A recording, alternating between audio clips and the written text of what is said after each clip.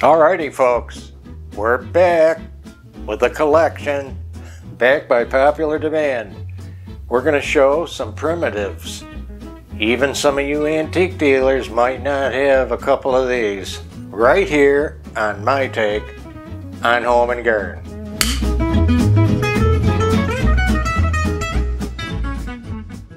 Okay guys, we have a collection of primitives that are pretty special because most of it come down through the family. Where to start? Some of you have seen some of the simpler things like a darning, sock darning, that you put your sock over so that you can fix it, you know, and you can work with it. So there's a couple of examples of those. Now, everything today we're talking about is 1800s or just into, you know, early 1900s. If you're past 1930, you're too young to be in this group. So here's some examples of early rolling pins, especially the, look at this. This has been repaired with the wire in there. The handle isn't even the right shape anymore. It's been so used. You know, a lot of times they would work it around like this and rolling, and one hand did more work than the other. So you've seen them, but it's neat to see different ones. Here's another one. This is when they started painting the handle and trying to make it a little fancier. I know a lot of you primitive collectors have some examples. This one is all on wooden pin and rod. Next, you know, the early cheeses came in wooden boxes, and we have 3 examples of those. They're just something about them that are catch my eye, and I just love them. This one is the most recent one that we got and added to our collection, and it actually has the lid. Okay, they usually don't have it all together. Breakstones, American. There's quite a few brands of these, and we have 3 sizes for you to enjoy. Windsor brand, American, and they've got that aged patina for sure. And then here's one we're more used to, which is still in business, which is Borden's, of course. And these go into, the use of them probably easily into the 40s, early 1800s for these. Okay guys, still on cheese boxes. Here's the biggest one. You know, they still make a big cheese wheel. Some are way bigger than this. This is probably 1870. No, it's not a hat box. Look at the handle, wooden handle. Look at the work. And the poor little thing just is dying to come apart, this top. And it's just a wooden band. And I noticed, it's funny, the top is pine, the side is oak. So they used what they had. Just a great example of an early cheese wheel box. Alrighty now. Now here's something probably a lot of you have seen, and even more of you might say, who the heck would collect those or even want them? It's a shoe form. When the cobbler was making a pair of shoes, this actually has the size on it, and it says 11.5. Boy, look at that roach killer, will you? That toe on that baby. I think Margaret Hamilton had a pair of these in The Wizard of Oz. at least. So we have that one, and we have a next size. Look at this foot. The poor thing, this is like Cinderella's foot, right? They didn't feed her, but it's really unique. It's got a leather on the heel, and you can see, this is what's cool about this one, where they tacked the leather together and worked it all around, and that shows up in this form. So over time these would wear out and they'd have to get a new one. Alright, a child's size. Look at the age, look at the natural patina. Here again, the cobbler tack marks in the bottom as he made the shoe. Now if that isn't cool enough, I know some of you have these shoe forms, but let me ask you, do you have a baby's shoe form and a pair of them?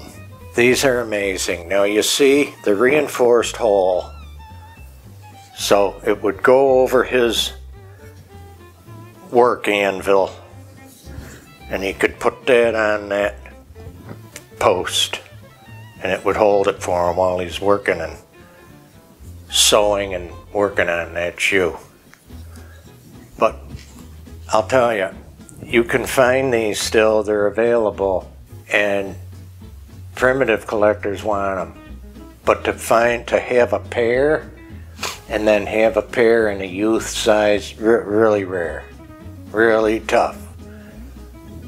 Where are you gonna go? And I meant to show the equivalent, which is the child's rolling pin, okay? How cute can you get?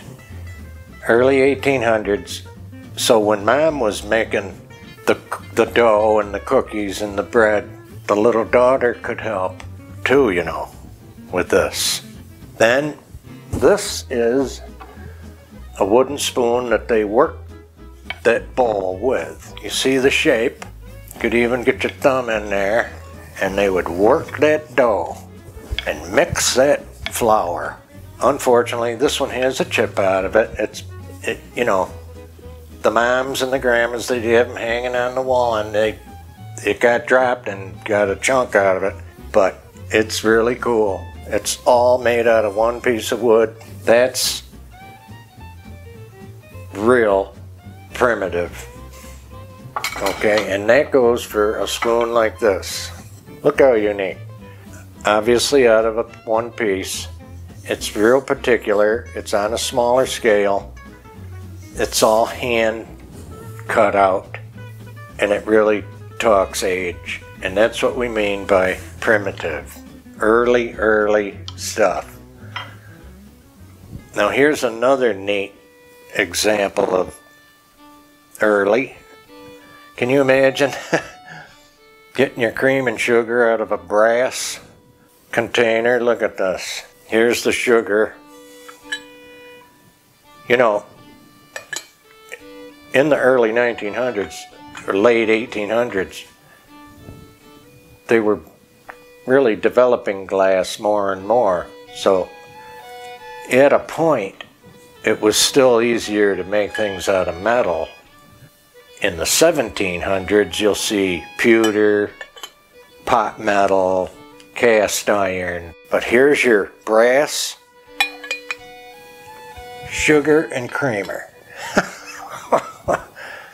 We got some cool. Now you guys out there, what do you figure? Guys, any guesses?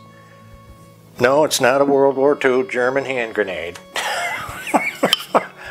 If you were there, you're really telling on yourself. Okay?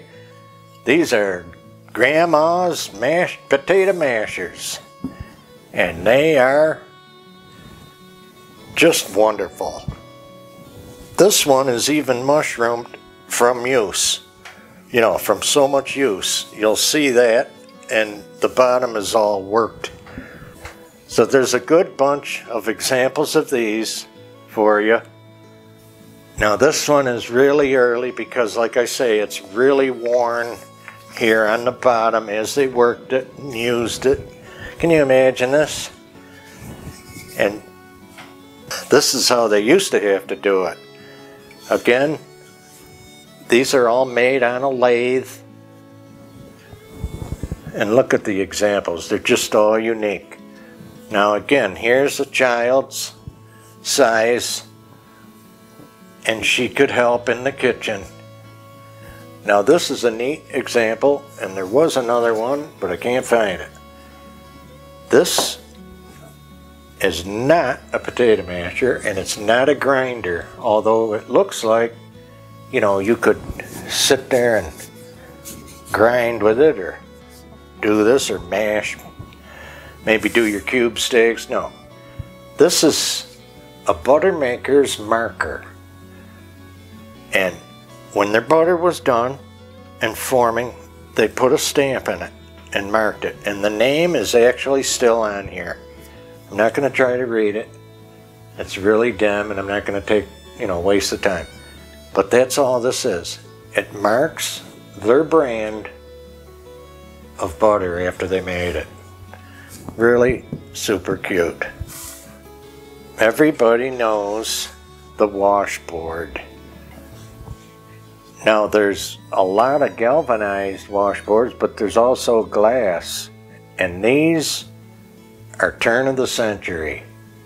This is out of Ohio, this company, and it says 2-in-1. Like, wow, this is state of the art at the time, right? You got your ribbed side for the real dirty, you know, this would be for your probably socks and underwear. And this side is a little smoother. So you just want to work out those doilies and hankies and more fragile things. Really cool. Now we're going to do a video later. I'm actually going to do a video on making over Angela's laundry room. I'm not telling her yet, but you know, she'll see it in the editing anyway. But she loves her archaic stuff, and she's probably got 12 or so washboards. They're all different, so we can show that later at a different time. Something on a little bigger scale. This is a lot of you know, plaster on wood, early frame, 1800s. Now they had a mold, just like they did the ceiling molding, and the plaster would be poured in the mold, okay, and then the wood, you can see that here, pardon the tape, it's the only thing keeping that glass from getting broke. This wooden frame, look at how it's all pieced together in like 7-inch pieces to get that oval shape. That wood was put together, glued and spliced together, and laid into the mold until that plaster cured. Okay, and then you pop it out, and that plaster's going to stick, and then you're going to prime it and paint it. Now, I picked this up at an antique shop. It's got a little beading missing, and I'm going to tediously put this back together, and I'm going to do a video on it if you care about it. I think you do, and it's going to be good. And someday I want to blow up a picture of Angela and I and get it in there. Now another thing that tells these early ones, this is real, you're not going to find this today. It's a convex glass, so it comes out, or if you were looking at it from the inside, it'd be concave, right? And I would hate to break that, because you're probably not going to replace that convex or concave glass. Now here's some early inkwells. This could be a collection just in itself. They're so cool and unique. Look at this. Thick glass, real thick, almost an inch thick on the bottom. It tapers into the middle so the pen can get it out. Okay? Stopper fits snug. It's been ground to fit perfectly there. So even if it got rocked, you know, it's not going to leak. Now I have 3, believe it or not, examples of early inkwells. This one has the top. This is probably 1920s. I want to say 25 right there, but you'll notice the gray tint to the glass, like we talked before, to help you think about age. You'll really see it in this one. Look at this beaut. Just a chunk of glass with a little bit of a well, okay? And this might have had a sterling cap. I'm just not sure about the caps, or if they had one at all, because it didn't come with it, and either did the next one. But what's really cool is I have a child's one, like they would use in school, that's in the same style. Unbelievable, right? How you're gonna find it. So look at those. The creme de la creme of the inkwell. This is a wooden, it'd be so hard to make this today. Wooden tube, okay, that holds the glass ink pen, because the kids would have broke them like crazy. But here you go with the proper. There's even ink on the end of this, and you would do your writing, and you'd have to get ink on there more over and over and over. Now the last thing I got to show you, a lot of you know the archaic cast iron. Now these were put on, you know, the wood stove, and they were heated up, and then of course I was going to have a pot holder, but you would not pick that up like that. You're going to pick it up like this, and you're going to imagine that. Iron dad's shirt, or grandpa's breeches. Too funny. But these would get, you know, as hot as you needed. And imagine them poor little women using these. Now there is a pair. And when I think of these and how they used them, leaving them on the stove, and I got to tell you a quick story. The family always told through the years and years of my grandfather on my mother's side. He was the oldest of 8. And when he was born, imagine now, he was so little, like a little preemie, they had him in a blanket in a shoebox next to the wood-burning stove. So I gotta share that story. So they teased the heck out of him till he was, you know, he made it almost to 100. He made it into 99, and we just loved it. We had 2 great-grandpas that almost made it to 100. But just a cute story. Now that I got the irons out, I gotta show you the last over-the-top, sentimental as can be thing. Again, when the mom was working, the child could watch and learn, you know, the daughter. This is actually my mother's set when she was a child. Her little play ironing board,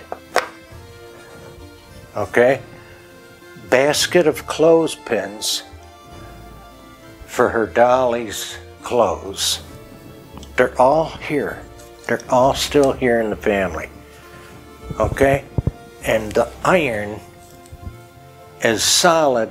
She would iron her doll's clothes to learn how to be a homemaker at the time. Now they don't want to hear about it. Where are you gonna go for cute? Who has their mother's ironing child's toy ironing board, iron, and clothespins? You gotta really give a darn to keep them, but we just, it's history. You know, it's family history. That's why it's so important. So folks, if you liked our video today on primitive collectibles, give us a like, a share, a comment. Send Aunt Grace over. We'll fix her up. We'll make her smile.